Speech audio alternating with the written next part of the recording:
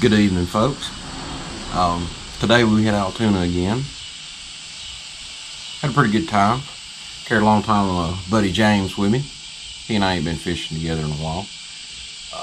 Didn't catch a lot of fish. Had a lot of fun laughing and giggling.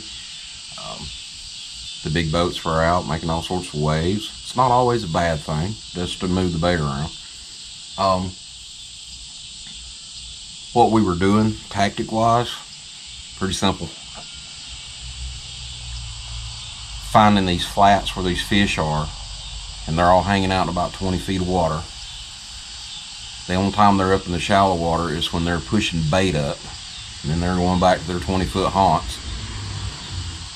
We would find them lots early in the morning, even during midday, and basically you just kind of get in the middle of them and sit quiet. When they bust the top of the surface, have you a topwater plug, walking bait, something that disturbs the water, throw it in the mix of it, you'll pretty much get hooked. And the fish that are out on the bottom, when they go back down, you can try a drop shot, you can try a shaky head, something that's going to be down there where they're at. But today they just weren't very interested in that. We caught, I think, one or two on some small worms, little dinks down on the bottom. The fish that we caught weren't that big. It's like every day we've went, they've stepped down in size.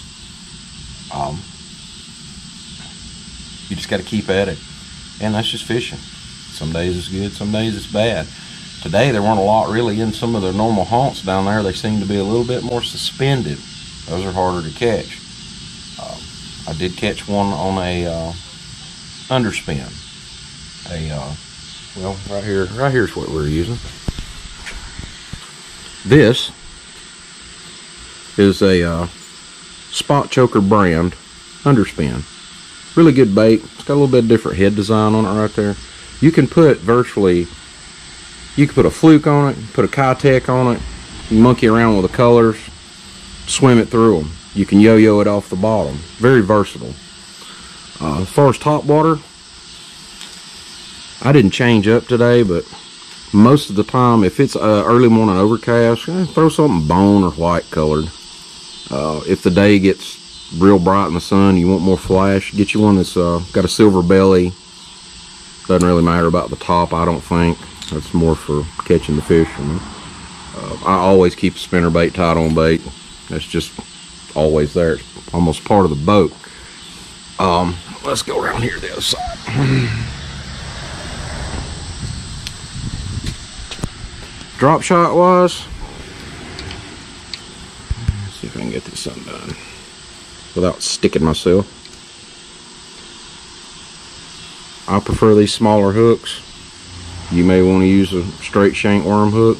That's personal preference. I run braid to fluoro.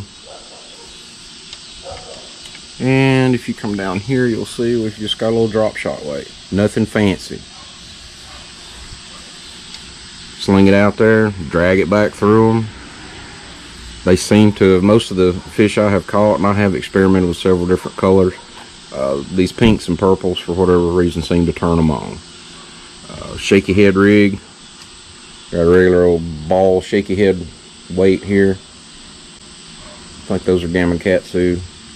And I just put a little small pumpkin and green trick worm on it. Didn't have any takers on this today. Had a few slap at this today, but like I said, most of the fish were suspended. They weren't very interested in anything except the darn bait they're pushing, which is about this big. Any of them that hawked up any shad over the past few days, they're little, so remember that. Try to downsize your baits. They may hit that big worm when it's bouncing around the bottom. That's always a good possibility, but for the most part, they're going to hit something that's closer to the size of the bait that they're used to chasing. The topwater thing, there's no rocket science to it. Find you a flat, or places where a hump, a reef, all sorts of different structure that comes up in that 20-foot range, a point straight off of it, they're going to run up and chase that bait. If you find the bait busting or see it on any of your electronics, You don't necessarily have to have the live imaging. It does help because it eliminates a lot of water. But find those humps, drag your worms. Have you some sort of top water bait really at the ready. In this video, I don't know if I caught it on camera, but pretty much I'm trying to throw one particular lure at some schooling fish, and on another side of the boat they blow up and they just kept rolling.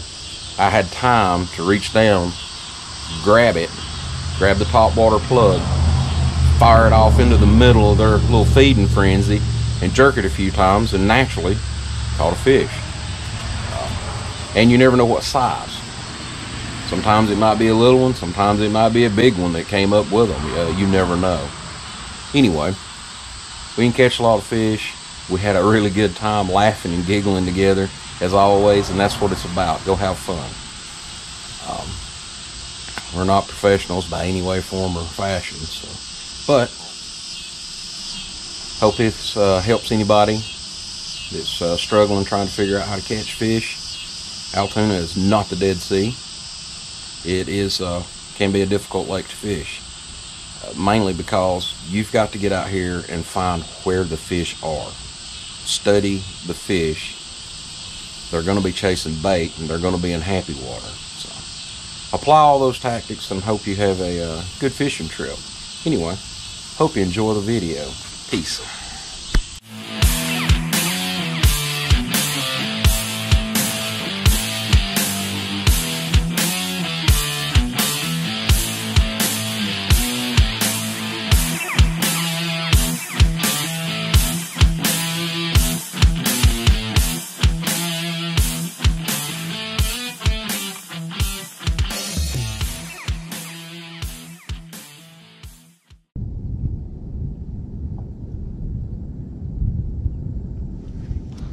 There we go.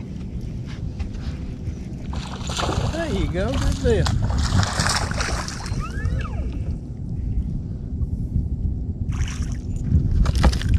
Good. That's a good one. That little turd just throwed my darn bait off.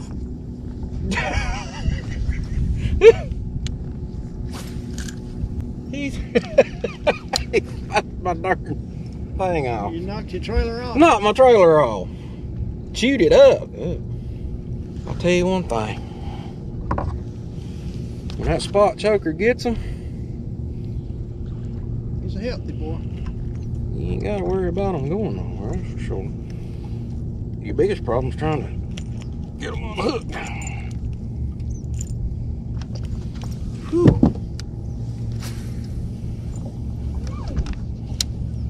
Throwing a spot choker at fish roaming around about 15-20 foot of water,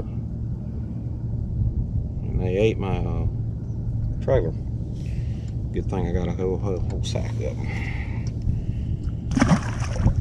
Don't tell your friends. Dig another one out.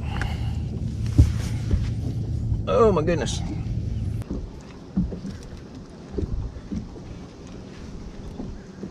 Never failed me, believe it or not, as stupid as that is. A little wedge on it, give you some speed. Knock right in there. Knock right in there. Well, it's working, that's all that matters.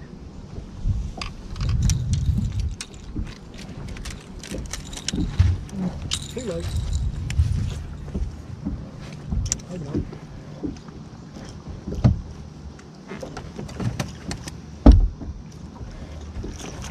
Oh, got him.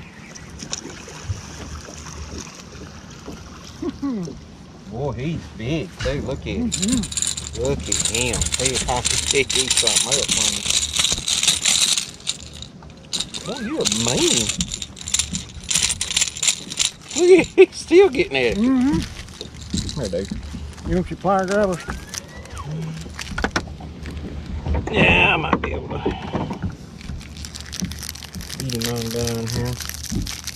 Yeah, let me see them things. Better safe than sorry. Before I get a face or a handful of this, because I'm going to have to do some work on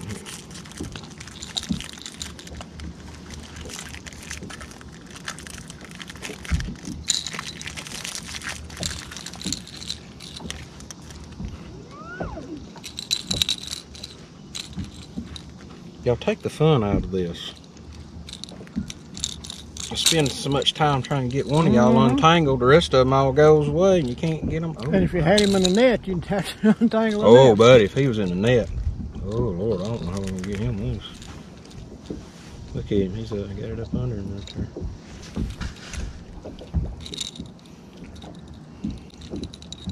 Well, he's buttoned up good. He is.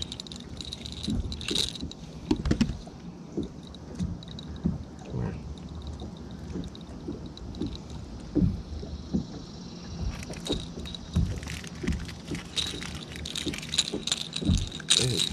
Good Lord.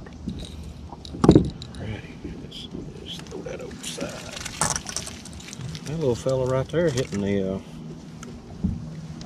Spro E-pop. Not a good day, but not a bad day. Oh, just regular without the weed guard on? Yeah. Like swim jig head? There they are. Yeah, there they are.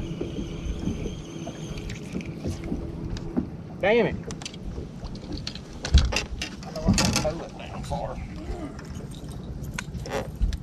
We'll turn and go that direction. We won't go too far for a second. God, that was a bunch of them too. That was a whole third grade come up right Yeah, to school. yeah. This one was kindergarten class, 1974, 6, whenever I was in there. There's a hump right out there. That same hump I was throwing at.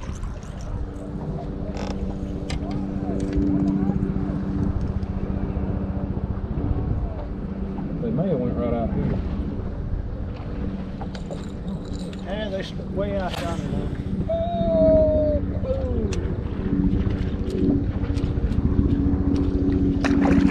No, they ain't. They're right here. So. Well, stay off the phone long enough. Have you noticed the clouds move over? Yeah. And they fire off. Come on, get you some chug. Get you some chug bug. Get you some chuggy bug. Come on now. Come on, Holmes. You know you want some. God, he's out there. Thank God for braid. Boy, he's big too. Did you see that? Lord have mercy. Get, Woo! Stand by, folks. I need to get the gaff. Oh, look at the belly on it. I don't know. You might have to call a helicopter that just flew over to get this one. Winch him out. Did I lock us? Yeah, I locked us. All right. Well. Oh, dear Jesus. What in the world? Oh, my goodness. Grabbers? I think I got him.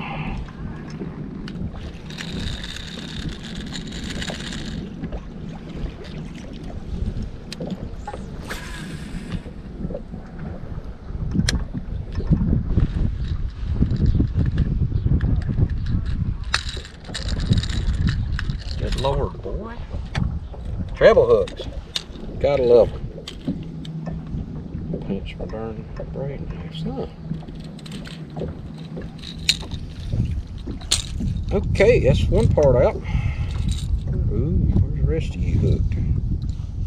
Alright, dude.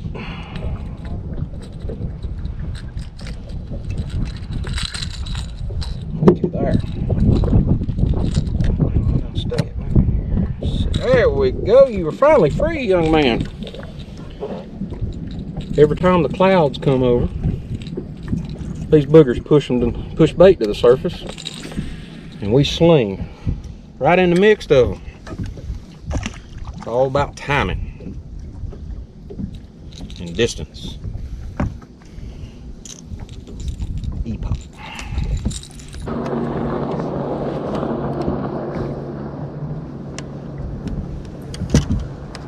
Pop, pop, pop, and hold up. What am I doing? My water. There it is. Oh my goodness.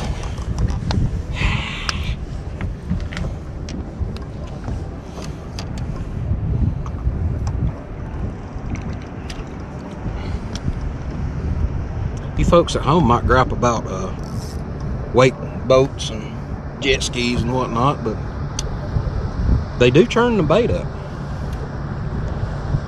Every time we get waves come through here in the clouds, they come running to the surface. They're busting back there.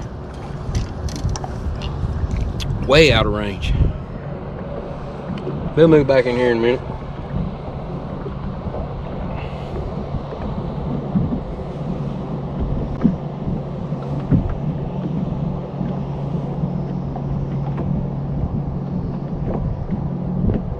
You just have to wait and be ready to swing.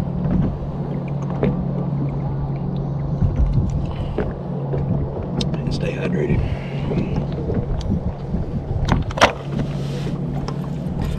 Yeah, I gotta look in that grass. That's some weird looking stuff.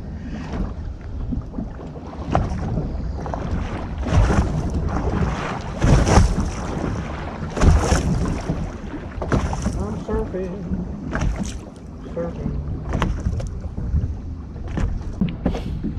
Bet y'all didn't know you could surf on a bass boat. It could be done. You just seen it.